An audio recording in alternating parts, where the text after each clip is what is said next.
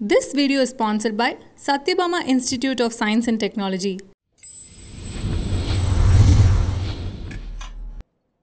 Ponniyin Selvan part 2க்கான promotions வந்து எங்க பார்த்தாலும் நடக்குது. ஒவ்வொரு ஊரா வந்து டீம் போயிட்டு அவங்க பிரஸ் கான்ஃபரன்ஸ் அட்டென்ட் பண்ணிட்டு வராங்க.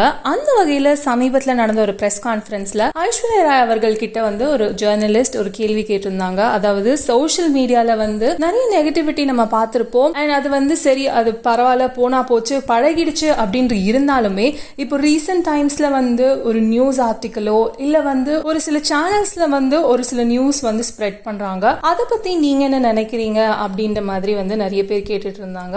அண்ட் அதுக்கு ஐஸ்வர்யா ராய் அவர்களுமே வந்து இது ரொம்பவே அன்னெசரி அண்ட் அஃப்கோர்ஸ் அது எமோஷனலி ஒருத்தரை வந்து எவ்வளவு பாதிக்கும் அப்படின்ற மாதிரி ஷேர் பண்ணியிருந்தாங்க. ஒரு சில நாட்களுக்கு முன்னாடி ஆராத்யா பச்சன், அதாவது ஐஸ்வர்யா ராய் அவர்களோட மகளுக்கு வந்து உடம்பு சரியில்லை அப்படின்னு சொல்லிட்டு ஒரு சில நியூஸ் ஆர்டிகல்ஸும் ஒரு சில யூடியூப் சேனல்ஸ்லயுமே வந்து இந்த மாதிரி நியூஸ் பார்க்க முடிஞ்சது. எதனால இந்த மாதிரி ஒரு ஃபேக் நியூஸ் ஸ்ப்ரெட் பண்றாங்க தெரியல அப்படின்ட்டு ஒரு மனவருத்தம் ஒரு பக்கம் இருந்தாலும், இன்னொரு பக்கம் இந்த டாப்லாய்ட் அண்ட் யூடியூப் சேனல்ஸ் மேல கம்ப்ளைண்ட் கொடுத்திருந்தாங்க. அண்ட் டெல்லி ஹைகோர்ட் வந்து இந்த சேனல்ஸ் அண்ட் டாப்லாய்ட் மேல ஒரு ஆக்ஷன் எடுக்கணும் அப்படின்ட்டு இருந்தாங்க. ஒருத்தரோட ஹெல்த்தை கருதி அவங்களோட கன்சர்னே இல்லாம இந்த மாதிரி ஆர்டிகல் எழுதுறது வந்து ரொம்பவே தப்பு. சோ இத பத்தி பொன்னியின் செல்வன் ப்ரொமோஷன்ஸ்ல கேட்கும் போது ஐஸ்வர்யா ராய் அவர்கள் ஃபர்ஸ்ட் இனிஷியலா ஒரு தேங்க்ஸ் சொன்னாங்க. நீங்களே ஒரு மீடியா பர்சனா இருந்துட்டு இதை எடுத்து வந்ததுக்கு நன்றி. இந்த மாதிரி நியூஸ் ஸ்ப்ரெட் ஆகும்போது ரொம்பவே அன்னெசரியாவும் இருக்கு, இன்சென்சிட்டிவா இருக்கு, அண்ட் முக்கியமா ரொம்பவே எமோஷனலி சென்டிமெண்டலி ஒரு ஃபேமிலி எவ்வளவு தூரம் பாதிக்கும்னு தெரியாமலே வந்து இதை எழுதிக்கிட்டு இருக்காங்க. நீங்க மீடியா பர்சனா இருந்துட்டு இதை கொண்டு வந்ததுக்கு ரொம்ப ரொம்ப நன்றி. ஏன்னா எங்களோட எமோஷன்ஸ் நீங்க அட்லீஸ்ட் புரிஞ்சுக்கிட்டீங்க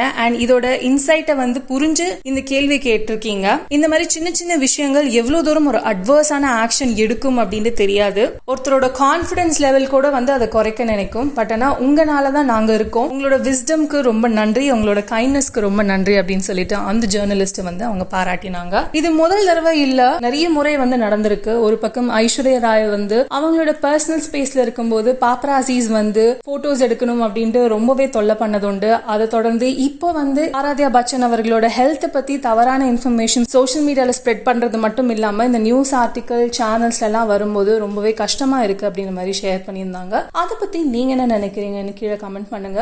ஓவராலா நெகட்டிவிட்டி வந்து நிறையவே சுத்தி இருக்கு. எஸ்பெஷலி செலிபிரிட்டிஸா இருந்தா இவங்க வந்து நிறையவே ஃபேஸ் பண்ற மாதிரி இருக்கு. அதை பத்தி நீங்க என்ன நினைக்கிறீங்கன்னு கீழே கமெண்ட் பண்ணுங்க. மறக்காம லிட்டில் டாக்ஸ்க்கு சப்ஸ்கிரைப் பண்ணி அந்த பெல் ஐக்கனை கிளிக் பண்ணுங்க. I heard the comment and I think everybody has nodded here on stage on what are the possibilities. Yeah, I'm talking about the irrelevant news content being circulated on social media. But it's so nice that a member of the media only is recognizing that does exist. So that gives us a great hope that you're obviously not going to perpetuate that. You're not going to, encourage that.